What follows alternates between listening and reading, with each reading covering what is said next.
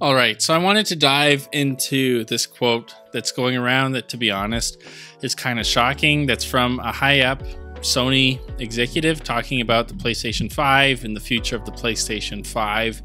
And if you haven't heard it, essentially this Sony representative and high up person said that the PS5, it's in its latter stages of life, or another translation, because it's being translated in English, or its later half.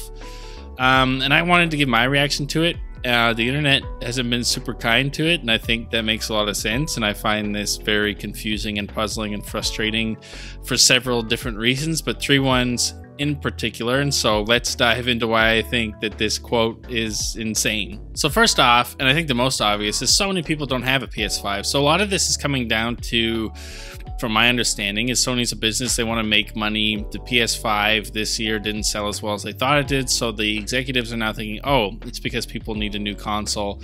That's how we'll make money. To which I want to say, people don't even have this console yet. There's so many people I know who are fans of PlayStation who don't have a PS5 yet for multiple reasons, which I'll get into in the end of this video. But I feel like there are just so many people who haven't got a chance to even play this console yet that it's crazy. We're talking about it being in the latter stages or latter half of its life.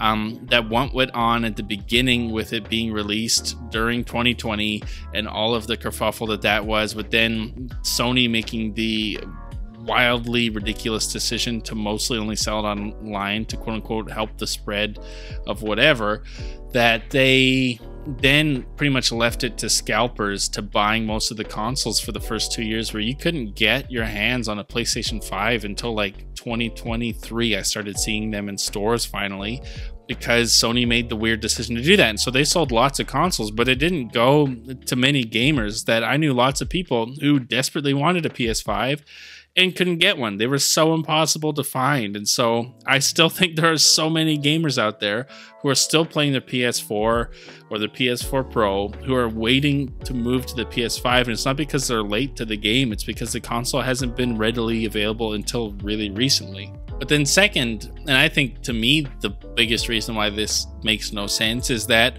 it feels like we have no games for this thing.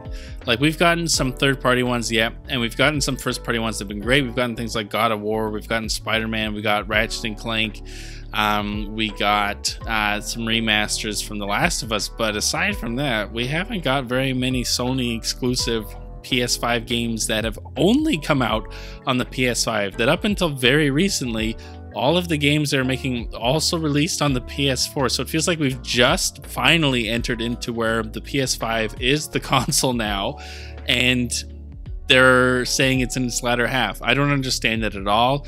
I feel like there's been a drought of games. We've gotten some really great games, but games take so long to develop now that it feels like we were just getting started. That's honestly what it feels like. It feels like how the PS4 felt in its first 2 years of it existing. That's how the PS5 feels, except it's like 4 years into it now.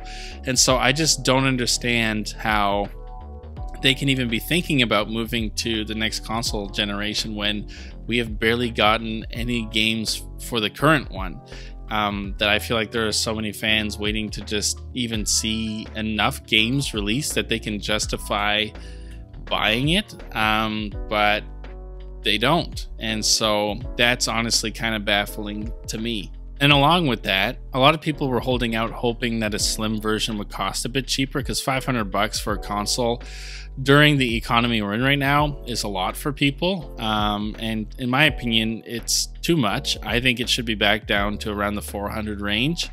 And that hasn't happened. And so you've got all these people who, in order to drop $500, need like a really good reason to do it, and they still don't have a big enough catalog yet to feel like they're missing out and need to get it. The most I've seen people feel like they're missing out on was actually Spider-Man 2, where I know a lot of people got PS5s for Spider-Man 2 specifically, but outside of that, many people have not felt the need to rush out and buy these things, because there simply aren't enough games only coming out on the PS5 to justify buying it.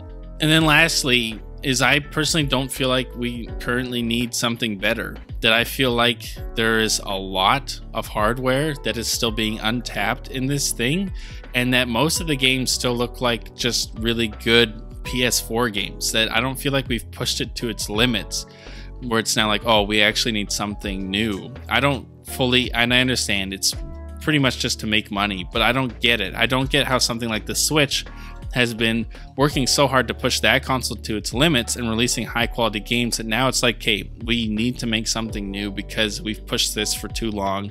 It's time to upgrade. I don't think the PS5 has gotten there yet. It hasn't justified a reason to have a new console. In my opinion, it hasn't even justified having a PS5 Pro yet, where I don't even know what they would add to it. For example, you look at the PS4, like the prime example is look at The Last of Us Remastered that initially came out in the early stages of the PS4, and then look at The Last of Us Part 2. The difference between those games is massive. And you could tell when The Last of Us Part 2 came out that you were like, oh yeah, this is definitely it pushing this console to its max, and we need a new one. That the PS5 hasn't even remotely gotten close to there yet. And so to discuss releasing a PS6 and that this thing is in the latter stages of its life just make no sense to me at all. But with that being said, I want to know what you guys think. So head down in the comment section down below. Let me know your thoughts. Does this worry you at all? Does the latter half concern you? I know that people saying that the translation, the latter half, concerns them less.